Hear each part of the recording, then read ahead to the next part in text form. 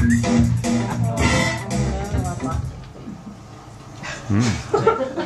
It's coming. Get this out of the way. Right. Hi. Hi. Right. So, having a good time? Yes. Having a drink? Yes. Very good.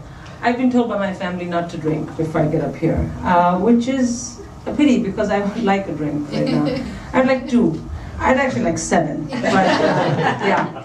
So, it's stressful, being up here. But interestingly and happily, it's less stressful than being at home right now. We have 3 generations living at home. We have aging grandparents, my husband and I, and children. Children ranging from a toddler who puts 100% absolutely insane psychopath in terrible twos, and a tween, a terrible tween. Who here has children? Yes. Okay, so you know what I'm going to say. The rest of you that didn't say, or, it's not terrible twos. It's terrible 2s, 3s, 4s, 5s, 6s, 7s.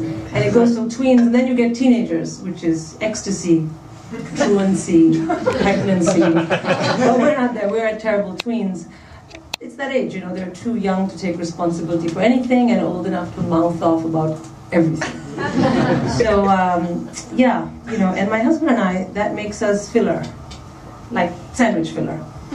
But not like the nice sandwiches from the posh shops like Eat and Brett, where you see the tuna and the chicken and the green salad. No, the sandwich from the petrol station, with the filler, you're like, what is that? What does it smell like? Who knows? What does it look like? Who knows? That's us. Yeah.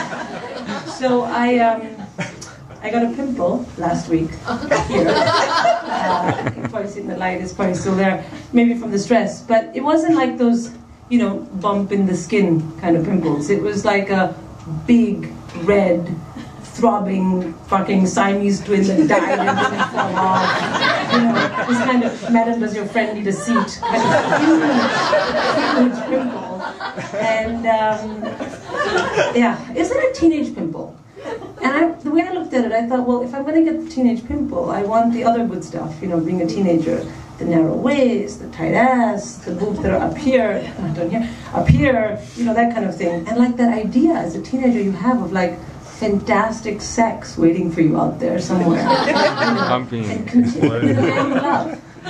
Continuing forever. Continuing after marriage. But I got the pimple.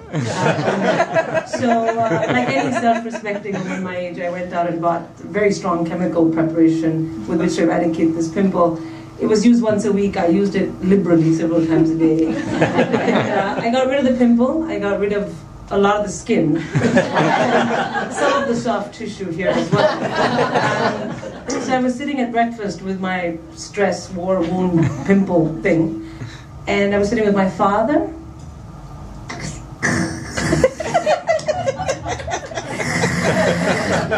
That's him having his cereal, not his breakfast soup.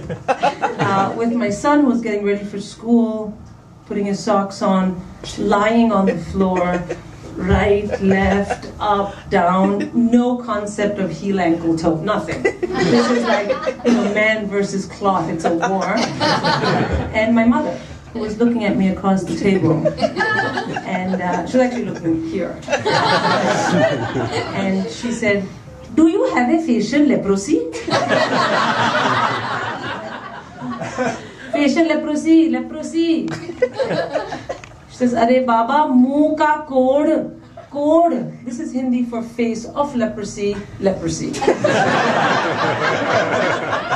I didn't get it in English. I needed it translated in Hindi. I didn't get it in English.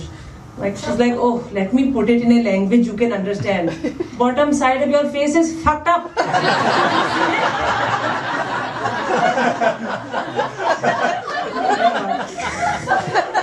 Inappropriate language for diagnosis. Very inappropriate. My son, meanwhile, is still lying on the floor, hysterical. In a language I would understand, he's pissing himself. So I said, "Then we have to go to school. Come on, get up." We're on our way to school. He looks at me and he says, "Mommy, Nani," that's Hindi for land. Nani, she's mega. I said, she's a little fat, but that's a bit much. You know? And he says, oh, Mommy, she's epic. And I'm like, epic? He says, Mommy, she used the F word on you, about your face, to your face. Get in! Thank you very much.